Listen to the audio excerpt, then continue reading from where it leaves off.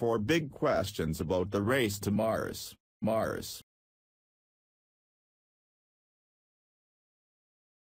Should we be putting humans on Mars? A panel of space experts brings up the big questions we need to ask before we blast off. Mars. It's a planet we humans have been eyeing with intent since we first looked upward. Someday, the red planet might become a place to house Earth's expanding population. It could be a lucrative place to mine natural resources, or it could be humanity's last refuge. Our current fascination to colonize Mars was kicked off by the Mars One project a couple of years ago. It got a boost of seriousness when Elon Musk decided that a Mars colony was a makeable goal, and soon. But just because it's doable, is it something we should do? A group of TED fellows, astronomers, artists, scientists and communicators, got together to call out 4 issues we should think about before we take our first small step onto the red surface of our neighbor planet. An edited version of their conversation follows. 1. What's behind the aggressive timeline? The Mars One project promised to put a human colony on Mars by 2027, 11 years from now. It was a splashy, PR-driven goal that even its former chief scientist is now backing away from. But Elon Musk's timeline is just as tight. We should ask why this colony timeline is so much shorter than national and international science groups predict, and why it involves trying to move so many people so quickly, up to 10,000 within 1 decade.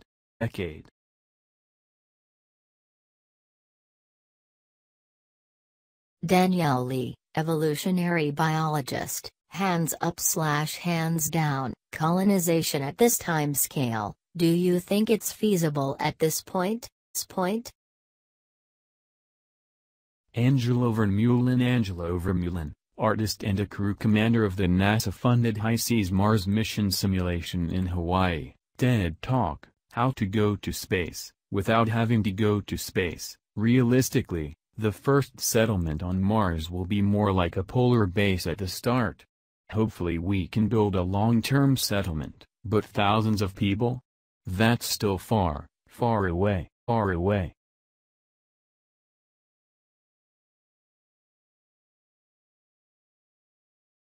Lucianne Walkowicz, who studies how stars affect the habitability of planets, TED Talk, let's not use Mars as a backup planet. I don't think it's a proper proposal. It's a shorter time scale, in order to seem forward-thinking. If you wanted to do this on any kind of time scale, including the more conservative one from NASA, I think you would have had to start sooner than now.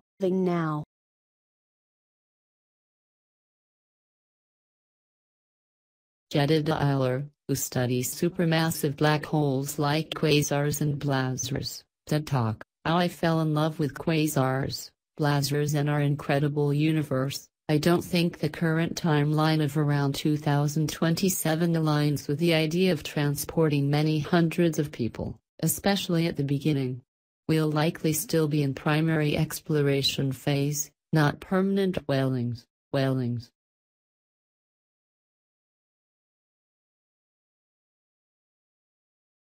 Lucianne Walkowicz, McMurdoch, the main station for the United States Antarctic Program, is a considerably easier feat than a Mars base, and we don't really have a good plan of how to do that. I mean, where are the thousands of people living there?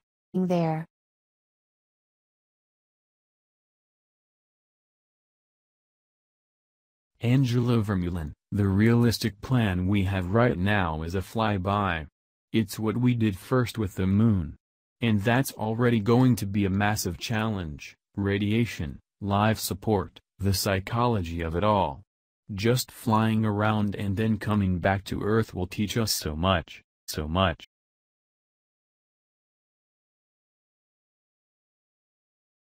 Jedidah Isler, look at the Rosetta mission. That was a good counterpoint. Not only did they do a flyby, not only did they plan ahead, They were still surprised when they got there. We thought it was going to be smooth, it was rocky.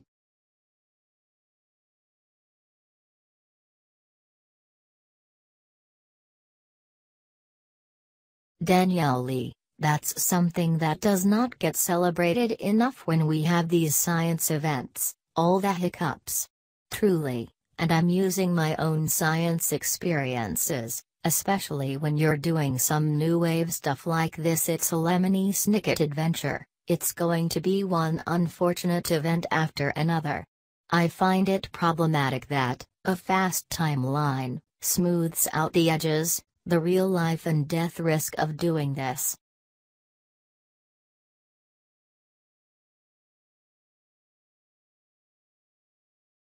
René Loesch, a cosmologist who studies what the universe is made of and how it came to be as it is today. For the 5 scientists in this room, our goal is learning about Mars, learning about cool things in the solar system.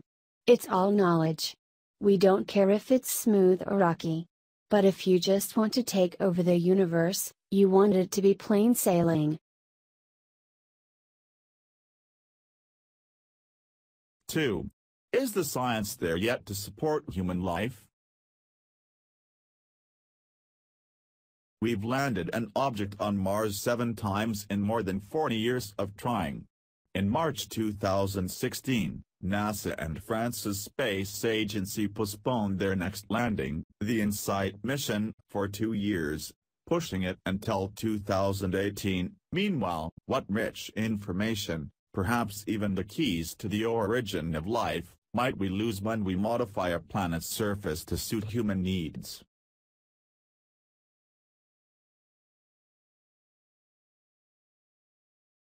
René Loesch, let's think about how we've terraformed Earth. Look at the Hoover Dam, that hasn't worked so well for Californians. We haven't done a great job sorting that out. Desertification is happening all over the world. And yet the plan is we're going to put a fan or a shield in space and melt the polar ice caps. Danielle Lee, is that the plan, that we put a big jiffy pop over the ice caps at the pole? Lucianne Walkowicz, none of this is a plan. Angelo Vermeulen, I think we all agree that the terraforming part is completely unscientific. But then there's actually your question, is it possible to build biological life support on Mars for thousands of people? At this point it is not possible. At all. Danielle Lee, what? Angelo Vermeulen, of course not. We don't have that. There's one system that is quite functional here on Earth, and that is the Melissa regenerative ecosystem of the European Space Agency. It's probably the closest to a regenerative ecosystem that we have, and it's not finished.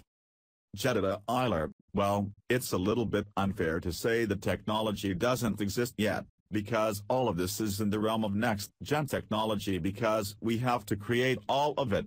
But the question is, when we do create it, have we evolved enough as humans to be able to do it right? There's no historical indication that we would act in the best interests of humankind, especially if commercial interests are given priority. Danielle Lee, as an evolutionary biologist, I find the vision of humans working together under stochastic, unpredictable conditions unrealistic. I have a more despotic vision of humanity under stressful, unpredictable conditions, with limited resources and the risk of things breaking and you just can't replace it. How will people act if they know they're not going home? Angelo Vermeulen, well, through good leadership and governance you can handle things. The first colonizers will have a tough time, but will gradually humanize the place, and it will become almost like another city on Earth. Technically speaking, that could be an option, but I don't think a short timeline is realistic at all. Look at the first and longest Biosphere 2 experiment. The crew split up into 2 camps waging psychological war. An important point here is that the Biosphere 2 experts mostly selected themselves. For NASA's high seas simulation, psychologically compatible people are selected to carry out the missions. Jedidah Isler, when you travel to space with NASA, They do extensive psychological tests, but you're not going to be able to do that for 10,000 people. There's no analog on Earth for the experience of Mars, so culture and society must be primed and then deployed on the spot. Make no mistake, though, there will be cultural and societal norms. The question is what they will be. Angelo Vermeulen, I do think things are manageable. It's when military structures are put in place, or when corporate structures are put in place, that is when things might go in a different direction.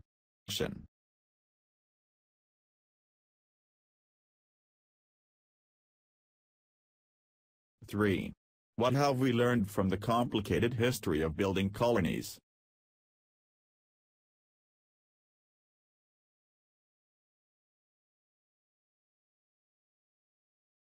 Do we actually have the moral right to take over another planet? What have we learned from past colonization? And a vital class issue comes up here. The most prominent early Mars nauts are likely very wealthy people who pay to go, and, presumably, these people won't want to be maids and janitors. So who will do the hard labor required to build a new society? Danielle Lee, I am hearing terms like expansion of manifest destiny, interplanetary manifest destiny. As humans we need to go to Mars, like it's our right. Lucianne Walkowicz, I actually would love for us to go to other planets. I'm a supporter of interplanetary exploration, even settling in places beyond our own Earth. But the reasoning being this is our right? I think it's turned into this very problematic narrative where lessons from history are being ignored, where we're not considering the implications of what we're doing. And we need to think about what kind of social disparity this settlement will create, widening the gap between haves and have-nots on literally an interplanetary scale. Danielle Lee, it kind of smooths over our own history as humans. The Christopher Columbus narrative, this effort is modeling itself on, erases some other important narratives, of Native Americans, African Americans. My people came to America against their will. And among Europeans who came, many of them were indebted. You had these massive droves of poor people doing the work and dying. It's the people with the least power politically and economically who will do the work. Jedidah Isler, we're talking about this very glossy ride to the red planet, because historically people who've had resources ride on the backs of someone else to get there. It's the people who carry the history. Danielle Lee, who get the calusas on their feet. Jedidah Isler, as an astrophysicist and a black woman who is often faced with being rendered invisible, I listen for what is not mentioned. And what is not mentioned in this plan are the people who are not CEOs, who aren't the Elon Musks of the world. What of the vibrant and richly diverse people on this planet who bring to bear far different and arguably far more valuable resources than just the ability to pay the exorbitant and largely unattainable price tag of this journey?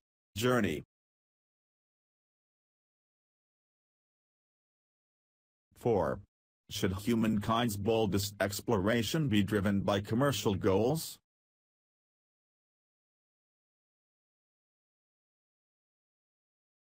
Lucianne Walkowicz, there's a certain forcible aggressiveness in this narrative that implies that this will happen regardless of NASA, regardless of whether other people from around the globe might consider it a good idea or a bad idea.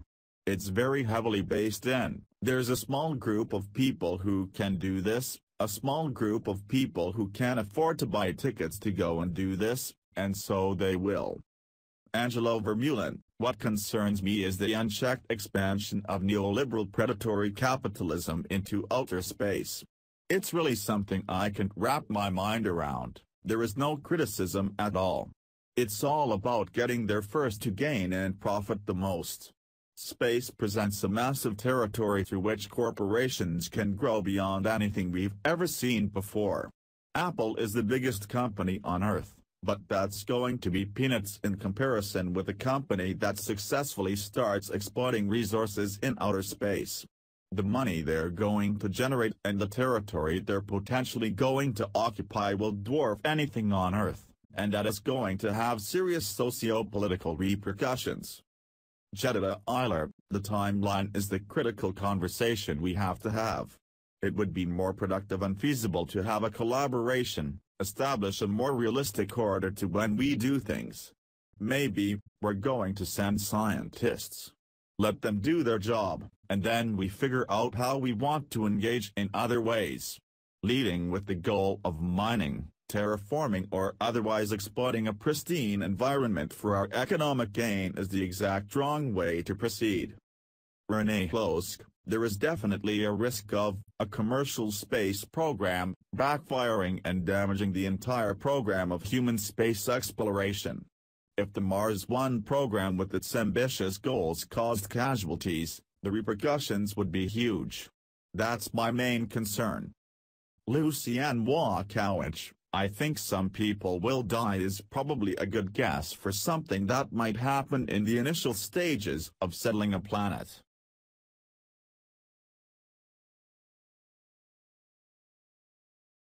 P.S. Space exploration is exciting. Angelo Vermeulen, starting with a flyby such as the Inspiration Mars project would be a really good step. I would be very excited to see this in my lifetime.